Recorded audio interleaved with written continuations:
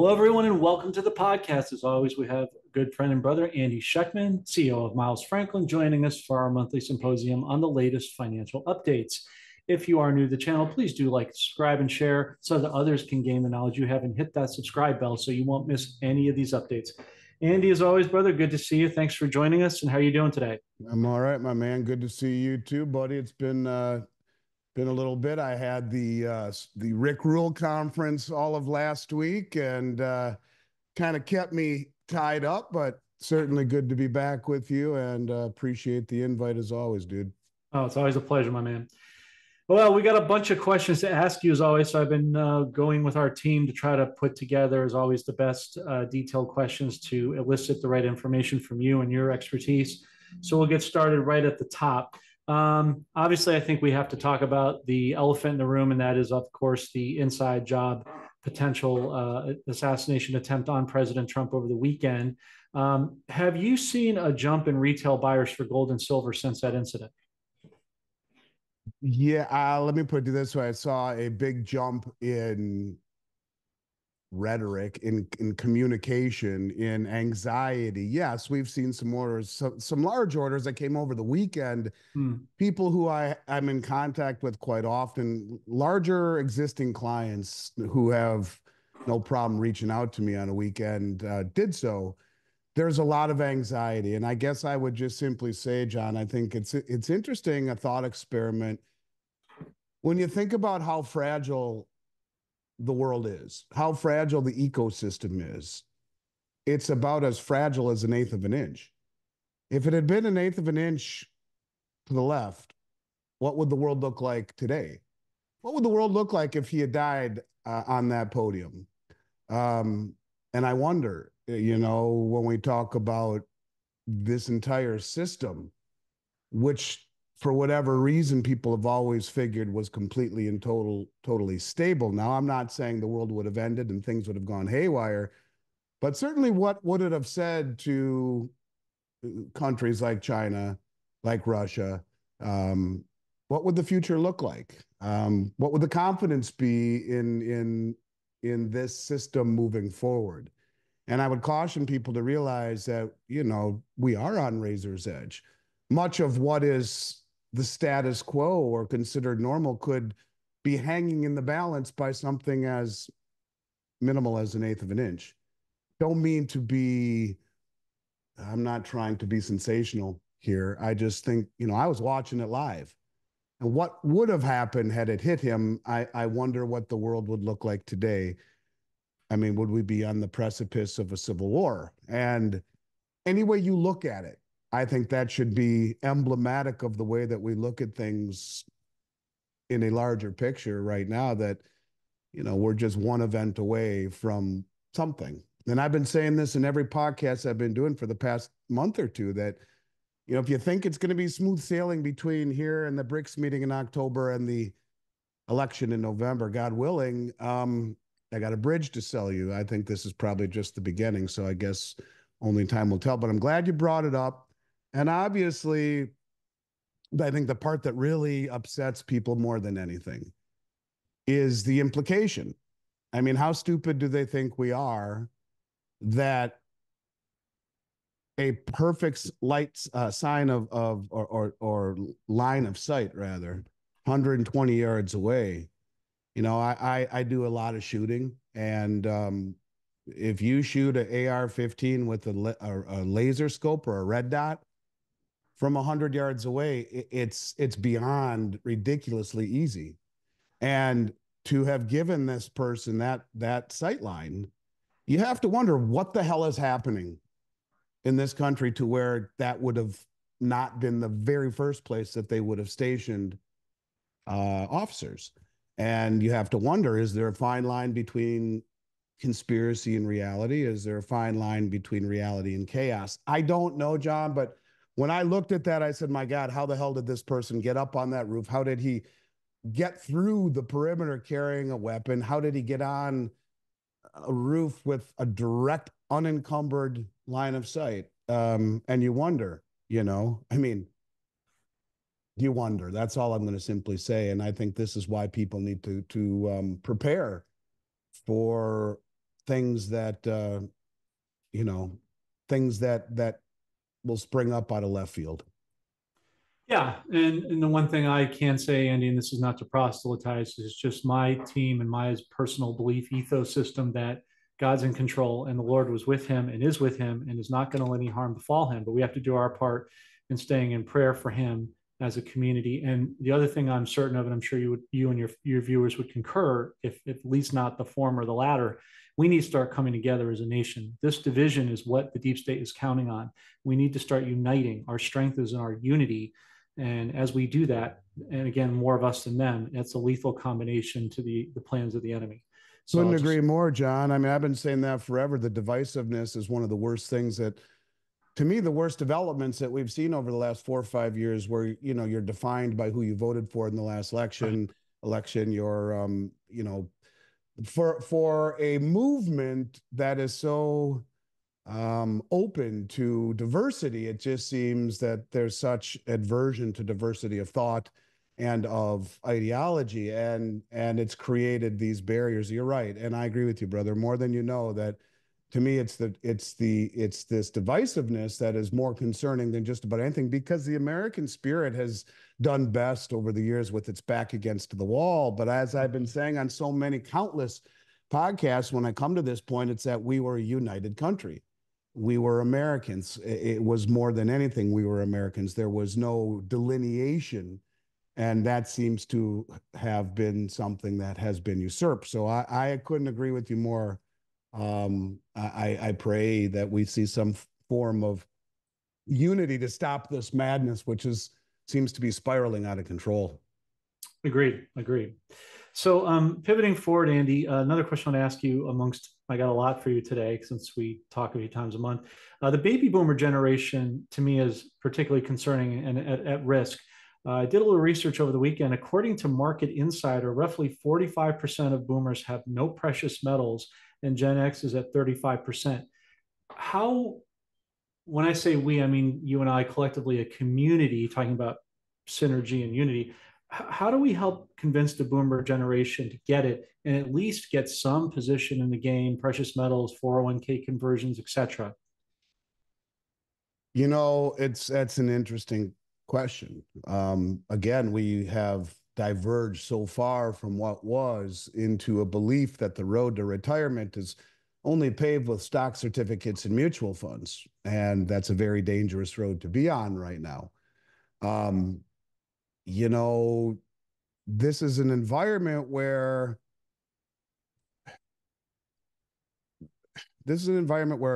people have become accustomed to the Federal Reserve coming in and fixing everything, and everything will be okay. The Fed will just come in and provide more monetary accommodation to lower interest rates, and um, this environment that we have seen, John, that has been suppression of interest rates, which has created massive distortions and misallocations in resources and capital, and distortions in asset prices, has given people a false sense of security, and really given a false reading of price discovery. What are things worth in an environment where interest rates have been kept so low and money has been rained down upon the market? Ludwig von Mises, the godfather of Austrian economics, said that there are no means of avoiding a final collapse of a boom brought about by a credit expansion. And he says the alternative is only whether the crisis should come sooner as the result of the voluntary abandonment of further credit expansion, or later as a final and total catastrophe of the currency system involved. And where are we in this game? Now you hear people talking about lowering rates again, or the Fed lowering rates again to accommodate again. And at some point, this catastrophe of the currency system in which he speaks of is coming. And unfortunately, most of the people don't understand this yet, because the allocation across the entire United States financial matrix, from Joe and Jane Sixpack to the Harvard Endowment Fund, in precious metals is 1/2 of 1%.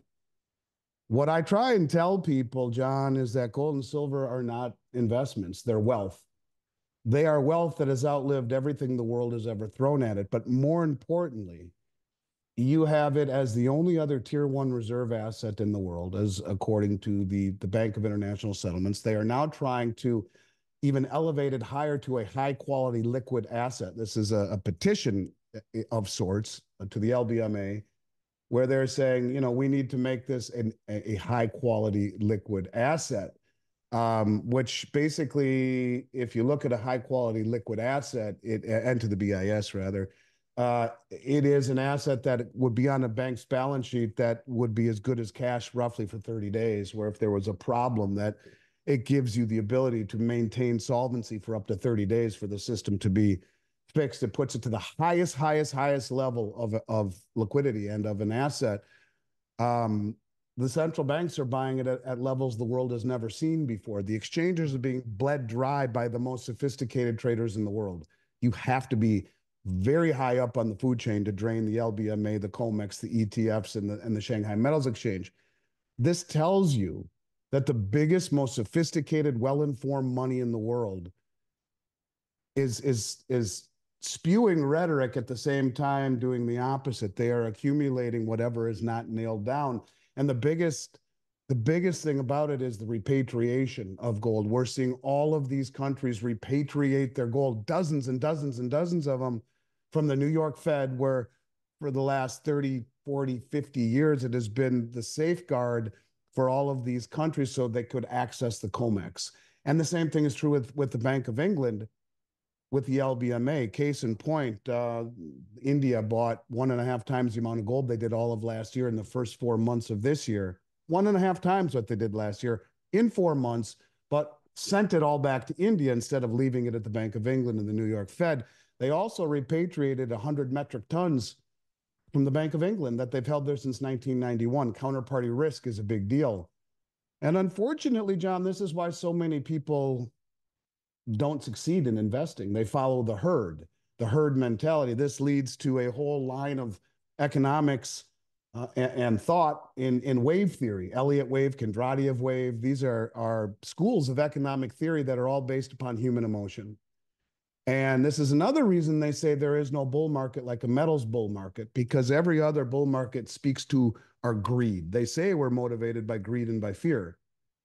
After 20, 30 years, actually 40 years since 1982 of falling interest rates, which has led to massive bull markets, the greatest ever in stocks, bonds, and real estate, this greed mentality, this greed gene is embedded in our DNA. And people think that recency bias and normalcy bias, that the Fed will come in and rescue everything, like I was just saying, is just part of the fabric of the United States. What they are missing is that we are on the foothills of crossing a Rubicon that we've never crossed before, that ultimately could lead to a changing of the guard. And the reason they say there's no bull market like a metals bull market is that it appeals to our fear, our concern. Mm-hmm. And so as people wake up and realize that there is trouble, I think you will see a rush into precious metals, into a very, very small market cap in comparison to the amount of money that's out there. And most people, by the time they realize they need an allocation of metals, not to become wealthy as an investment, but because it is wealth, that the biggest, most well-informed money on the planet, the central banks, have been buying hand over fist for the last several years, using the suppression of the Western paper markets to mask the price and to mask their acquisition. So how do you get people to do it? I don't know. I've been trying forever. I try and simply say to these people, it is not an investment, it is wealth. And you must have an allocation of it in your portfolio to weather these kinds of storms. Part of the problem, however, is that people assume that owning gold is only for when the sky is falling. It's not. Gold has outperformed every major asset class since 2000, except Bitcoin, which started from zero. It has outpaced everything, including the S&P 500 over the same period of time with dividends reinvested, average about 9.5%. Gold is 9.9%. It's the tortoise, not the hare. So not only does it preserve your purchasing power. And not only has it outperformed everything, it's doubled the 10-year treasury in terms of performance. But in this environment of counterparty risk, in terms of the central bank sanctioning and confiscation of assets, but in terms of us, the counterparty risk, the systemic nature of all of these large institutions tied together with derivatives in a very debt-laden society, it's an asset that has no counterparty liability. So I try my hardest to wake people up. And, coming on your show, which was a new audience to me, I hope I'm waking some people up. I hope you're waking some people up. It's never been more important to understand that gold is wealth that has outlived everything the world's thrown at it. And as the old saying goes, the more things change, the more they stay the same. Well, here we see the central banks at it once again, buying it at a level and repatriating it at a level from the exchanges of stability and supposedly the rule of law in the West. Kind of LOL there. The New York Fed and the Bank of England, they're bringing it home. And I think we're running out of time for these people who need to have it in their possession to do so. And I don't say that as a salesman. I say it as something I believe in my soul, that there will come a great awakening. We're not quite there yet. We're starting to see it with some of my very larger clients who have been placing very large orders and are very concerned. Most people, however, it's not on the radar screen yet. Yeah, yeah, agreed. And we're doing our best, Andy, along with you in conjunction to make a clarion call to our respective audiences. And so I think it's like you always say, repetition and sincerity is the key. We just continue to engender that sentiment. I'm glad you brought up the Fed because that was one of my next questions I wanted to ask you. I find it curious, Andy, that the Fed has announced one rate cut for sure in September, but now they're doubling back and capitulating and talking about three rate cuts for the rest of the year, which is what they initially said, as you know, vis-a-vis September, October, November. It would seem to suggest that we're in the melt up and that the bust is going to come of the economy, the old Federal Reserve, the old dollar system, as you know. I'm just talking for the people who are new, who may not be fully aware of this concept. It looks like that's going to start before year's end and carry into next year. Is that what you're kind of seeing on your respective radar as well? I've been pretty consistent saying I can't believe that they will lower rates when they have to issue pretty damn close, John, to 14 trillion in new debt just this year to retire the maturing debt that's coming due, to pay interest expenses and cover the spending and irresponsible fiscal policy via our deficits and our government spending. I don't know how they lower rates. Where does the money come from? But I'll say this, even though, they haven't made a formal announcement about intervening in the debt markets or by lowering rates, I believe they have already. And it's flagrant if you look at it because they're managing the rates lower already. And I say that because, look, when bonds are sold more than they are bought, rates rise, more supply than demand. When bonds are bought more than they are sold, rates fall, more demand than supply. And with countries around the world dumping our treasuries in record amounts, like China, like Russia, like Japan, who's selling massive amounts of debt to defend their collapsing yen, um, when this is happening, if there were not a buyer that could buy bonds in the unlimited amounts, then rates would rise. It's as if the Fed has stepped in and is buying them already. And we're supposed to believe that countries like the United Kingdom and Ireland and Cayman Islands are now replacing these massive buyers of our treasury who have really our creditors who have allowed us to live beyond our means. These are the countries that are already massively in debt, like the UK. So you got an indebted country like the UK buying our debt when we're the biggest debtor of all time, which is just being sold in order to finance the interest on the debt that's already out there. This is a very bad thing. So yeah, will they lower rates? I don't know. I don't believe a word they say, John. I mean, first they, go back to Bernanke, the subprime crisis is contained. Bang, a week later, it collapses. We were told that there is no inflation, but then it was transitory, but then it was structural. and then it was contained, and now, but they lie about the inflation numbers, they lie about everything, and remember there was going to be for sure 4 or 5 rate cuts, and then maybe none, maybe we raise rates, but now they're saying maybe we lower rates. And if they do come in and lower rates in September, it's the most politicized rate cut I've ever seen right into the election. It's just a Mhm. bunch of crap.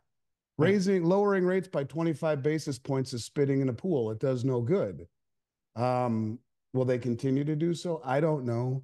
But when we have a spending addiction to the tune of $1 trillion of debt every 100 days, which took 200 years to do the first time, when we have 14 trillion in debt that needs to be, paid for somehow by rolling over what is coming due, about 10 trillion on top of the debt that we're issuing, on top of everything else, who the hell's paying for it? Where's it coming from? And that's what leads to more and more inflation. That leads to monetization of the debt. That leads to higher rates. And all roads lead to the same place. So yeah, if they do lower rates, yeah, that's great for gold. It's good for the stock market. Um, it's a situation that they're damned if they do and they're damned if they don't. And in the end, it will mean not very much other than the rhetoric that surrounds it that makes people bullish all over again and signals to the rest of the world, why the hell would we want to sell them anything, them being us, to receive an inflated currency? And certainly, why would we want to buy their treasuries, which continue to be inflated, and which have been a tool of weaponization. So this is a very scary time, if you will, and I guess yeah, they may do it. Certainly, that's the prevailing wisdom, but they can manipulate all they want the short-term rates. They cannot control the long-term rates.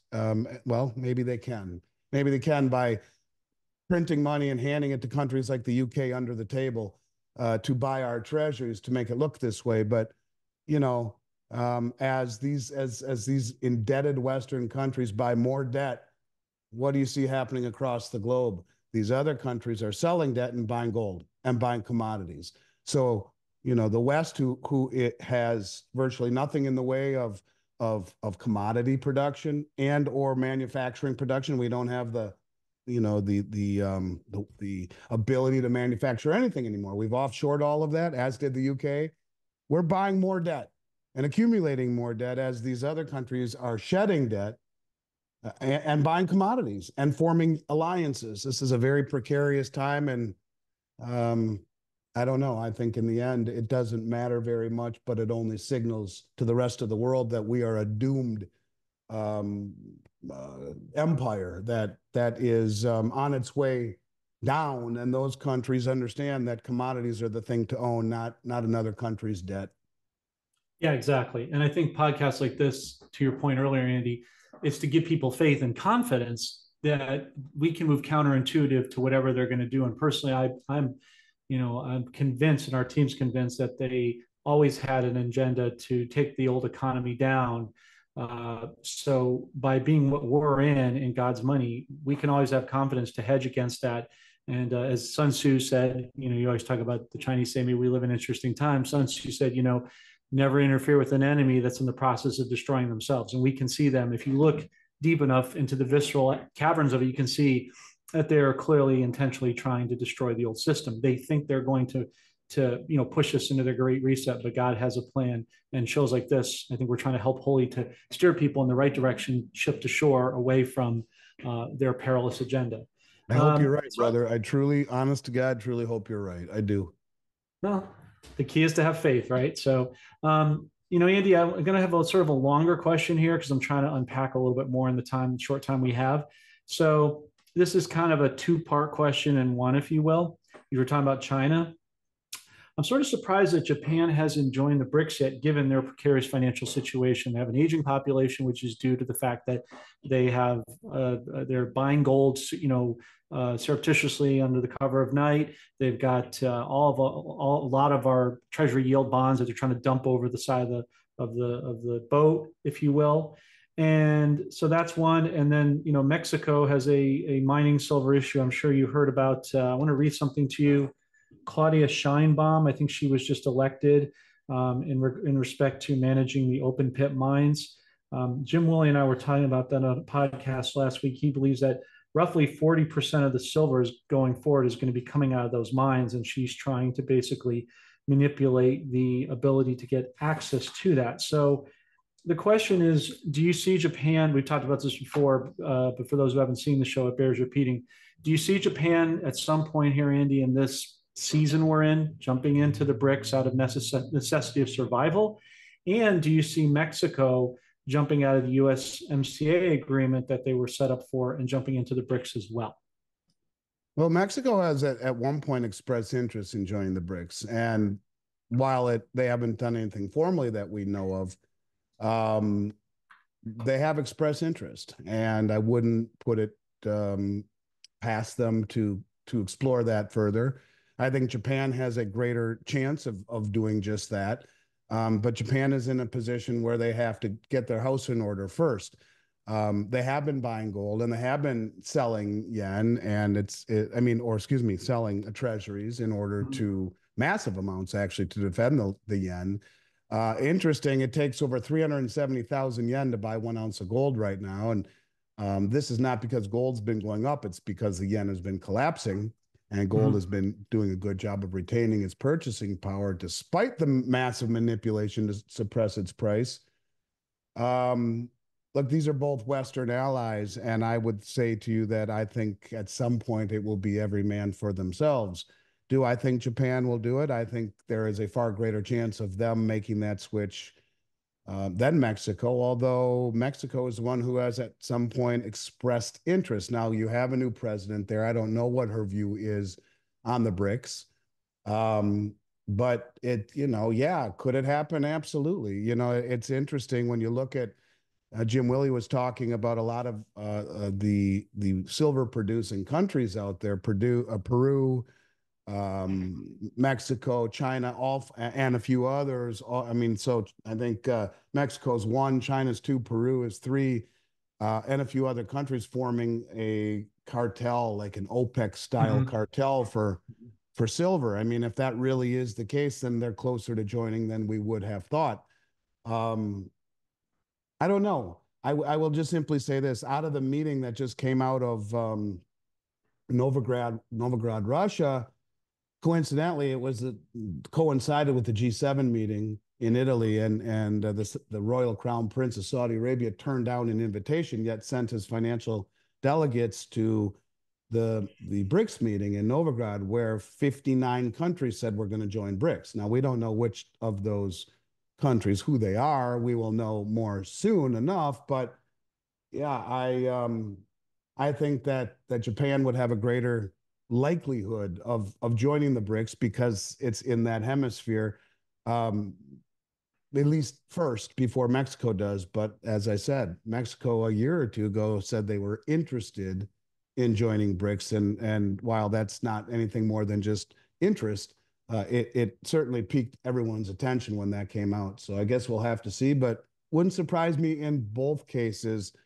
as at some point sides have to be chosen. And do you want to hang on to, a demographic of indebted countries with very little in the way of commodities and the ability to produce things, or do you want to move to a system of commodities, of cooperation, and of the ability to produce things? So this is right now still early, but yeah, we're moving to that stage where decisions and sides will have to be chosen. Agreed. And don't forget also, as you know, Andy, addendum to your cogent point, Vietnam is another one that's already on the list to join BRICS, and they have a tremendous amount of silver that a lot of people are not aware of. And they do things obviously very surreptitiously. They're known for that. I'm convinced they would be before great we jump players. off that, you had Russia and North Korea sign a mutual defense pact, as well as Russia and Vietnam. And this was just recently. And so when you talk about these partnerships of strengthening countries like Vietnam, which, to your point, you're beginning to see a strengthening relationship between these countries, and countries that have had somewhat of a less than harmonious relationship with the United States. And same thing you're seeing with Afghanistan. They're going to all of these countries and saying, let's choose sides. And so maybe they start with the countries that would be more willing to listen. Of course, the countries that are resource rich and trade route and sea route specific. But a lot of these countries that have been very much Western friendly will have to make a decision at some point, and we're not quite there yet. But wouldn't surprise me to see that happen sooner than later.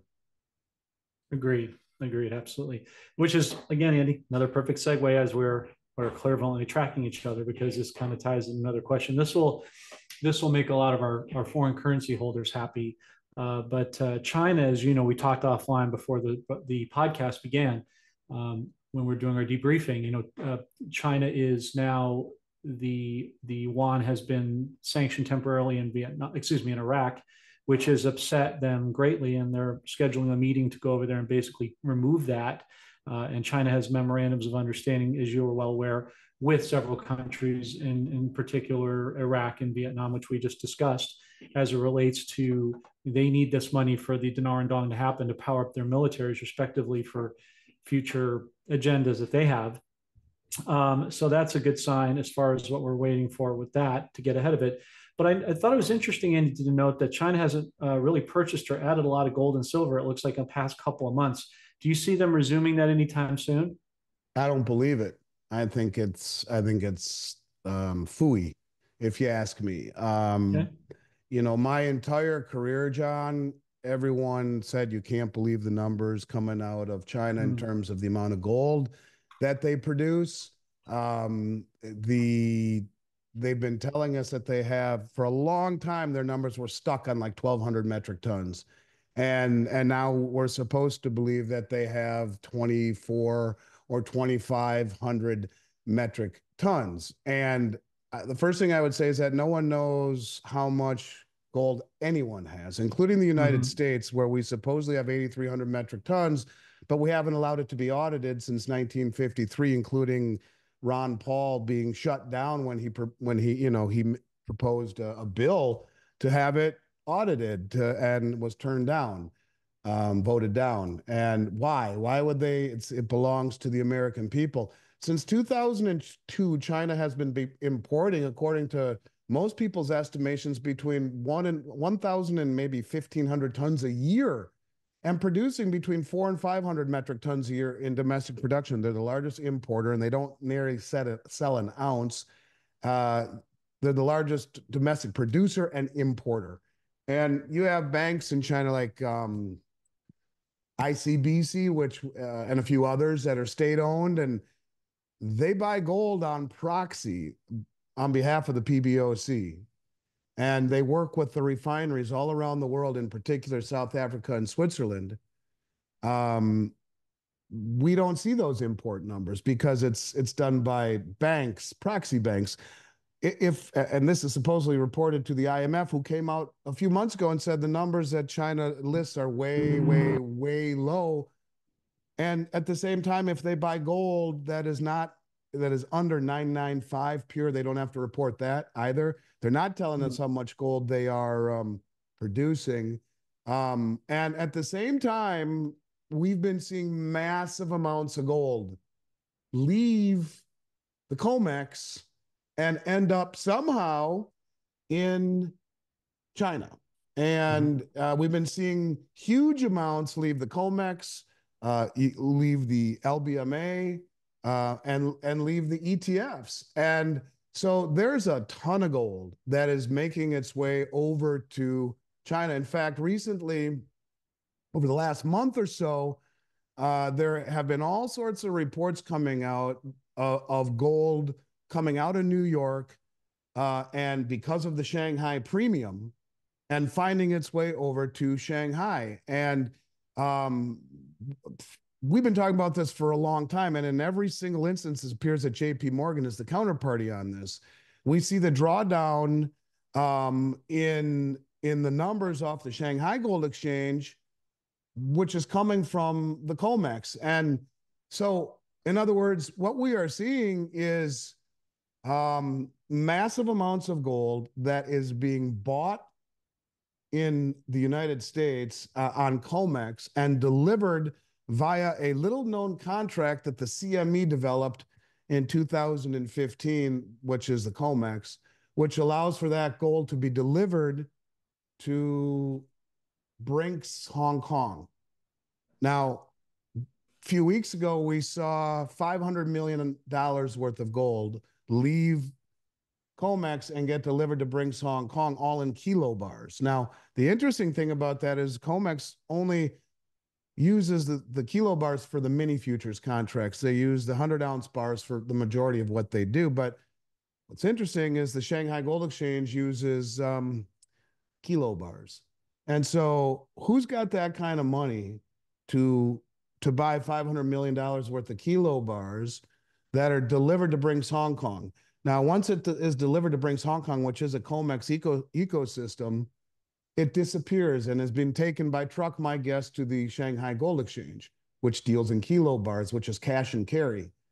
And so the numbers that we are being told, I mean, it's amazing. And this is the idiocy of the American and the Western system, where a little bit of rhetoric smacks down the price, and we're all supposed to believe that. We're supposed to believe that they're being honest about it. At the same time, every country on the planet is disingenuous about the amount of gold that they hold or the amount that they buy. There was an article last year that was printed in Reuters and Bloomberg that said, I don't remember how many ounces, a huge amount of gold was delivered off COMEX and off the Western exchanges, and they only could account for about 40% of it. And the rest of it they assumed was going to the BRICS countries. My point to you is that there is a lot of stuff going on that is off the charts, because like the LBMA is a peer-to-peer market. It is not it's not an exchange market as the COMEX is. The LBMA is what's the word I'm looking for? It is not an exchange. It's a market where it's a bilateral market where we agree to the terms, and it can be settled off exchange it could even be settled in gold coins. I mean, if we wanted it to be that way. The LBMA is far less transparent, far less in the way of regulations, and every bullion bank on the planet trades on the LBMA. I guess all I'm simply saying to you is those numbers, that saying that China stopped buying for a couple of months, I think is crap. And I think they are buying it. They're just not reporting it. The PBOC may not be buying it and reporting it to the IMF, but their commercial banks are. We're seeing deliveries off of COMEX that end up in China. It's happening, and they are not stopping at all. But maybe they're smart enough to realize that's all they got to do is tell the IMF, yeah, we're on a 2-month hiatus, and watch the price fall. But yet look at the strength in it. So you have positive real yield, a strong dollar, ETF outflows in the West, China not buying, and here we are with gold back up above $2,400 again. I got a bridge to sell people who believe China's not buying anymore. And this is a game of, as you mentioned, Sun Tzu, misdirection. Beat your opponent without throwing a punch. They misdirect through rhetoric. They misdirect wickedly through rhetoric. And look at how the Western media takes the bait, and even the IMF. So yeah, I don't think they've stopped at all. Yeah, I agree with you, and I think it correlates well with what we were talking about earlier about the Fed. It's not what they say; it's what they do, and a lot of it's just misdirection to keep us off the scent. And again, podcasts like this are, I think, wholly designed to call out their moves so that people can make counter moves and anticipate what's coming to put them in a much healthier and faith-based position. When the crash comes, Andy, and people start to force to use physical silver and gold, like we were saying earlier, for transactions, will there be a place for pre-1982 copper pennies and nickels, which haven't really changed their percentage of 75% copper and 25% nickel? No, I don't think so. I mean, you're expecting an awful lot for people to understand that, and the amount of copper or nickel that you can get in that is so minute that it wouldn't be worth stockpiling it, as far as I'm concerned. Copper, you'd need so many of those pennies to make it worthwhile, it wouldn't matter. So no, I don't think so. I mean, I think you'd be far better off having a handful of pre-65 dimes, which are 90% silver by weight, but to use the nickels and the pennies and assume people will want them, I think is foolhardy. Okay. I just want to kind of uncover that and at least ask the question in case there's some people might be wondering about that. Last question for today, Andy, is the American Silver Eagle, as you know, is a sought after coin, but you also have, as you well know, the kangaroo and the maple leaf, which are also beautiful coins, 9999, and often much cheaper than the eagle. Is there a reason why these more pure sovereign coins cost less? And which of the sovereign coins are the best value in your estimation? Well, the best value would be the ones you just mentioned. I mean, there are six major mints in the world. There are others like China and Mexico who really don't amount to much. But of the six, you have the US with the eagle, Canada with the maple. You have South Africa with the Krugerrand, Australia with the Mm-hmm. kangaroo, United Kingdom, the Britannia, Austria with the Philharmonic. And any of those other than the US and Canada would, I guess the Maple Leafs have come down too. All of them except the Eagle are the best value. Um, it's very interesting the price action of the Silver Eagle. And if your listeners would go and listen to a two-part interview done last year by my buddy Bick Swear Mm-hmm. with Jack Sermon, who is the gentleman who um, developed the Silver Eagle program for the U.S. Mint. He's been there since day one and since '86. He's about 70 plus years old. And he's pissed off. And he said some things that I was listening to it in doing preparation last summer, laying on a raft in my swimming pool, and almost fell off the raft when I heard him say that he was told by his superiors. Now, who would his superiors be? Well, that would be Janet Yellen, because it's his superiors, direct superior would be the either the person running the mint, who I don't think that's who it is, or and if it was, that's fine. Then he would have been that person, she would have been told by Janet Yellen, the head of the Treasury, to only produce as many Silver Eagles, as few Silver Eagles as they possibly could without creating a massive public outcry. Um, the mint has a charter that says they, by law, have to produce as many Eagles as is demanded by the public. Um, he said that the primary distributors came to him at the end of the year and said, "We'll take 36 million more," and they only gave him 12.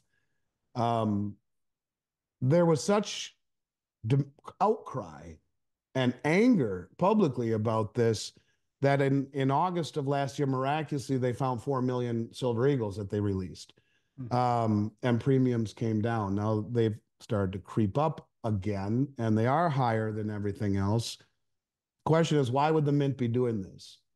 Or are they of the realization that silver is not an industrial metal, but a strategic one? That silver is needed in so many capacities, that it's needed in military components, which the Silver Institute conveniently ignores in terms of its supply demand fundamentals. Yet, I can point to a million places where they publicly say that it's used tremendously in military applications, in high tech weaponry and aerospace. Um, do they realize that they need this? Do they realize that the majority of the silver that we get comes from other countries, and that we better start to accumulate it and not sell it all to the public in the form of eagles? If we don't, we're putting ourselves in a compromised position. I don't know. But I will tell you, they've been the model of inefficiency for a very long time. If the price was commensurate with the other coins, I would say buy silver eagles all day long. From a value standpoint, any of the other mints will provide better value. Um, but there is a far greater demand for the American Eagle without question. I think the best value right now in silver, the best value would be pre-65 silver, dimes, quarters, and half dollars. Throughout the pandemic, the junk silver, as it's called, U.S. constitutional silver, was very close to the premium on Silver Eagles. It was Eagles and junk silver were higher than everything, all of the sovereign mint coins, way higher. And as we reached December last year, January this year, premiums have come down, and the junk silver is lower than everything, but for the past 3 years, it's been way higher than everything except the Silver Eagle. So you can get a better value on 365 silver than anything. But yes, in sovereign mint coins, yeah, everything has better value than the Eagle. But if I had my choice, it would be the Silver Eagle. Okay. Thank you for that, for the education on that part.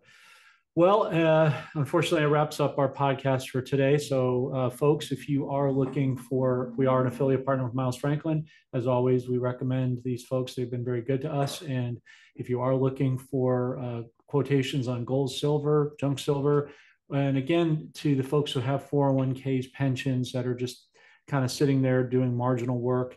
And if you have any concerns or just a free consultation you want to see about doing even a partial rollover to 401ks, IRAs, or pensions, Andy and his staff can help you with that. They're well trained in this. Andy himself has well over 3+ decades of experience in this. It's a family run business, and they take very good care of you. So if you would mention my name, they'll certainly take care of you and do a free consult. And with that, Andy, any final last words you want to say to the audience? Feel free. Yeah, and by the way, it's important, the prices on our website are really not the sharp and pencil prices, and they're only up to $10,000 in purchases. But if they send us that email to info@milesfranklin and say Jon Dowling sent me, we will make sure, John, that they will not be the first customer complaint we've ever had in 34 years, that we will make sure that they are treated with white glove service and are getting the prices that priceless, that we keep close to the vest, will be as competitive as anyone in the country. And so anything you've heard on this show or questions, as John said, on IRAs or rolling over conversions from 401ks, IRAs, and or just wanted to see the competitive price list, info@Miles Franklin and Jon Dowling sent me. Yeah, I mean, as in terms of final thoughts, look, man, it's becoming very obvious that we are entering the stage of the cycle where things are going to start spinning a lot faster. Not only is our debt growing by a trillion dollars every 100 days, which equates to $100,000 per second, 24 hours a day, 7 days a week, 100, 200, 300, 400. That's real.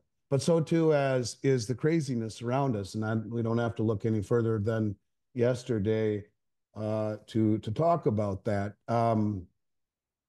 I just think it's very important that people realize that, unfortunately, we're getting late in the cycle, and it's never been more important to, I think, protect yourself. And we would love the opportunity to work with your clients and help them do just that in a very transparent fashion, and with a great deal of care and assistance in answering questions and increasing the comfort level. So it's certainly an honor to have you recommend us to your list, and we take that very seriously, and look very forward to chatting with your listeners and helping them through these crazy times, and riding shotgun with you, talking about all this stuff for the next several months as we lead into probably the craziest 180 days of many of our lives. And I think I've been saying that recently, and I think what we've seen over the last few days, I think, is just the beginning, unfortunately. So, as the Chinese curse says, John, may we live in interesting times. These are anything but dull and complacent, and I think will only get more interesting as time goes by. Indeed, we are. Andy, for posterity, can you do me a favor and leave the phone number for people if they want to contact you with questions? Sure. It's 952-929-7006. 952-929-7006. And if you do send an email, by the way, to info@Miles Franklin, and want to get a call back, make sure you put your phone number there, and we will do so for you. Perfect. And we'll leave all those links in the description for posterity. Andy Schectman from Miles Franklin, thank you, for, as always, for being with us and answering all the questions so generously. Look forward to seeing you again soon. Yeah, I look forward to seeing you in a few weeks as well, John. I'm sure there'll be lots to talk about. So you and everyone else out there, stay well. Indeed. Take care.